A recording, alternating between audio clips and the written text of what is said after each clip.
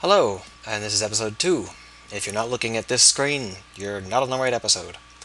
So I actually deleted a little bit from the standard assets. The big thing in here wasn't actually the skyboxes, which only weigh in at about 2 megs. It was the third-person character controller, which was actually like a character, like a Team Fortress 2 style character.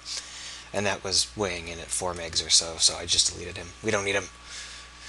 Alright, with that in mind, what we need to do is we need to create this directory called scripts, which I forgot to delete because this is the second take. I created a directory like this, and I called it scripts. We need to create a new C# script. We're going to call this one world. And we're going to drag it onto, and we have a lot of choices as to where we can put it, but we're going to put it on the main camera. Okay? We also need to create a script, which we're going to call chunk.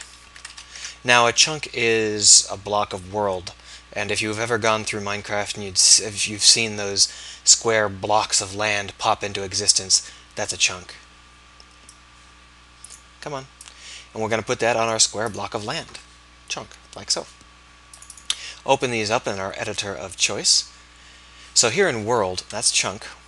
This is world. We need to add a couple of things to it. This is going to be what manages our world, and it's going to be what we pass from player to player, or what keeps continuous from chunk to chunk. So we're going to need a couple of things here. We're going to need a chunk width, chunk height, and a seed. This seed value is only going to be used later, but we might as well put it in now. And the seed is the world seed, which you may have specified once or twice if you've started up Minecraft and fussed around with adding in a seed of your choice. It's what keeps the land chunks the same no matter how many times you load the world. So here in start, we're going to go ahead and say if seed equals 0, then make seed equal to a random number.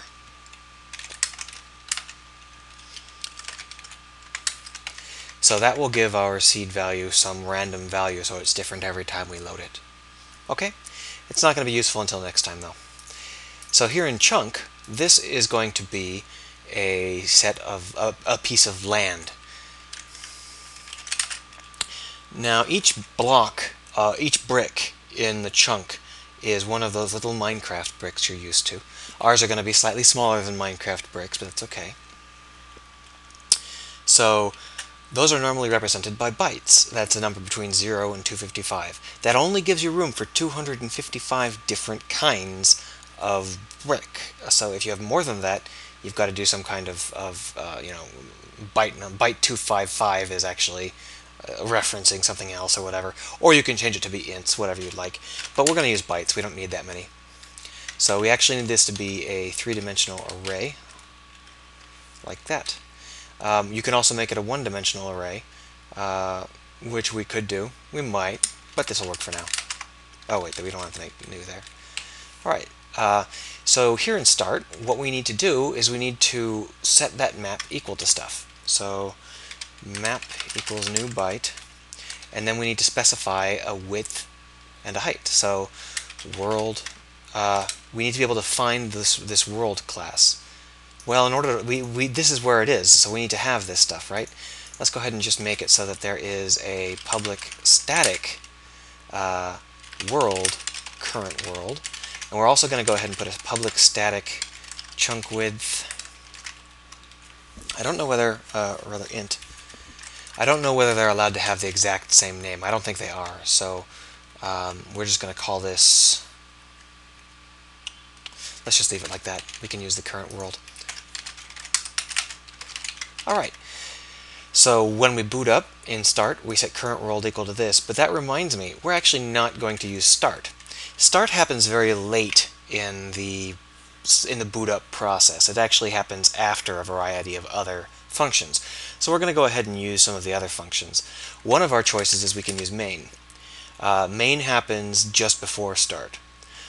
Another option is we can use awake. Awake happens, as far as I know, first. So that means that the world, this part will get run before anyone else gets to go. So that means that we'll have a seed defined and a current world ready to rock the instant that this boots up. And that means that over here in chunk, when we hit start, we know that the world is already set up. The world already knows its seed value and has already set itself to be global.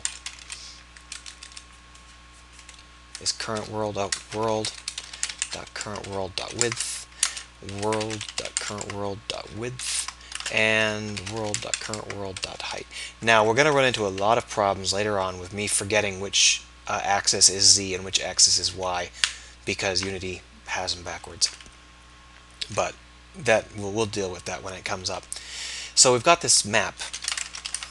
We need to actually go ahead and use it.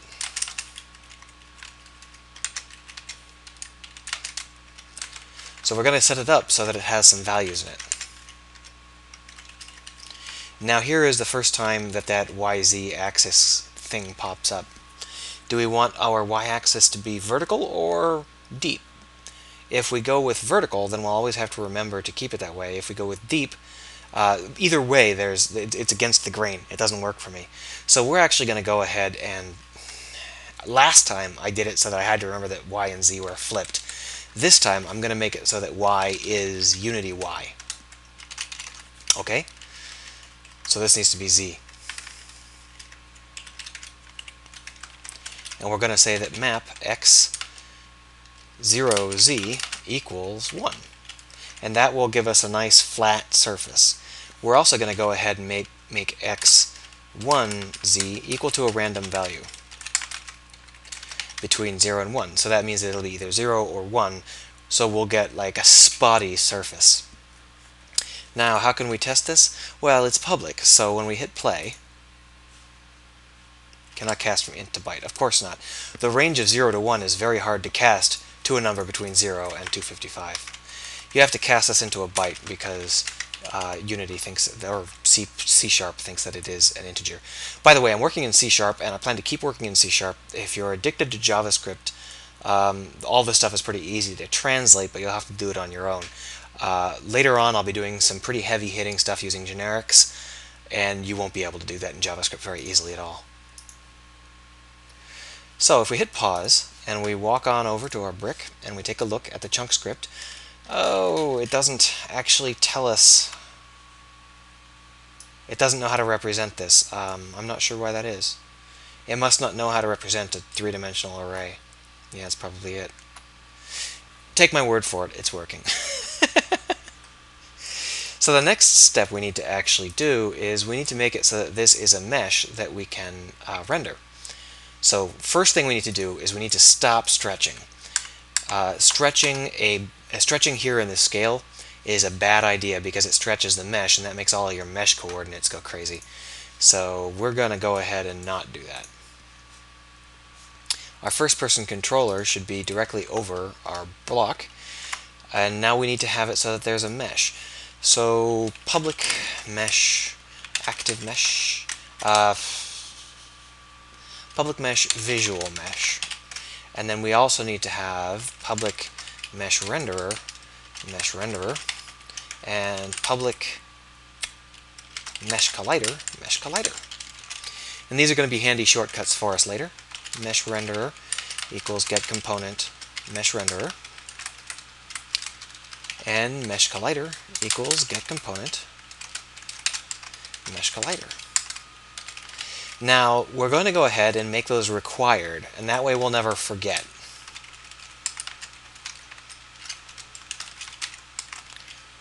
If we ever put it on a brick where there's no mesh renderer or mesh filter or mesh collider, it will actually go, hey, wait, what are you doing?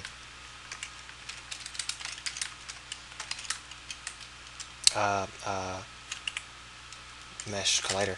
And actually we also need a mesh filter, so yeah, put it at the end of the file. So the reason we need all of these things is because Unity doesn't have any kind of combined object that does all of these things. They are different objects. So to show you what these are, here in the box that we created, the default box that you create has all of these things attached to it.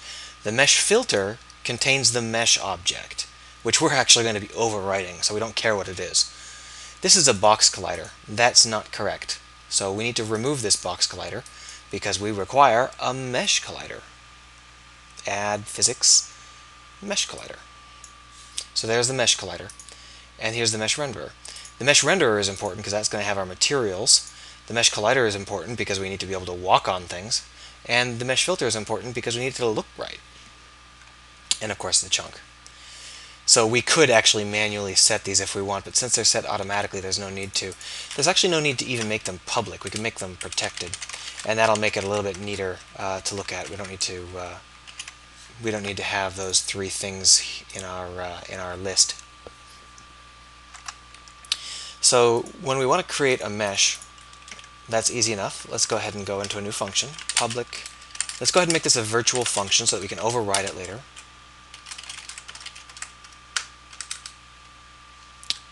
Sorry, I'm thinking ahead here. So we want to set our visual mesh equals new mesh. Void. So a mesh is simply a list of vertexes and ways that they're connected and where they are on your UV map. So when we create it, we need to create a list of vertexes. Fortunately, we have a really easy job because all of our vertexes are currently on integer values. Every brick is exactly 1 unit wide, as you might remember. So we can just say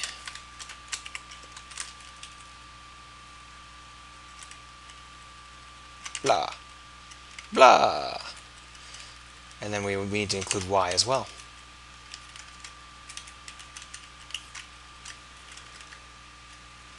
We're only going to get part way through this episode. It's a little bit too much to do in one episode.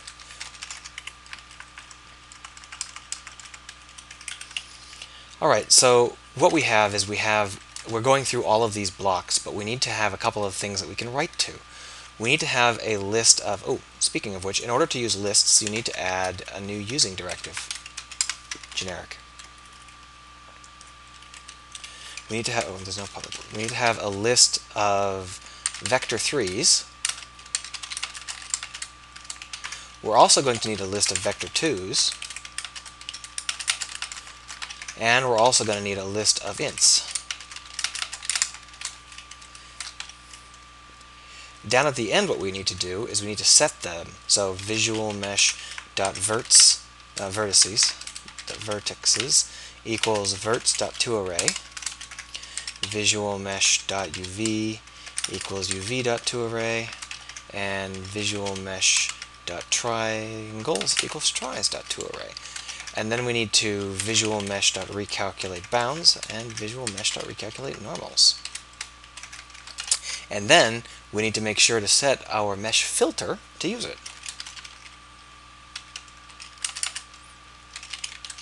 Like so. We can also set our mesh collider to use it. But the first thing we need to do when we're doing this is we need to set the shared mesh equal to null to tell it that it needs to recalculate, and then we need to set the visual mesh. Actually, we don't need to do that because the visual mesh is a new mesh. That's fine. So this should work fine. So all of this should work, except of course we're missing all of the actual logic. Well, let's go ahead and see what this does.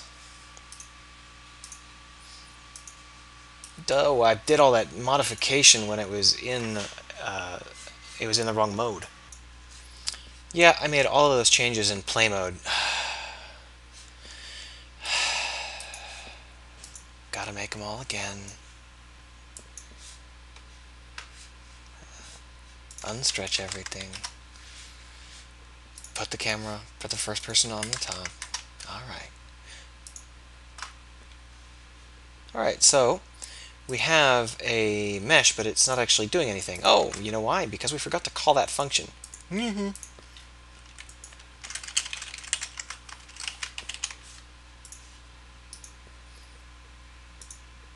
Oh, pause. See, now it's gone. It's gone!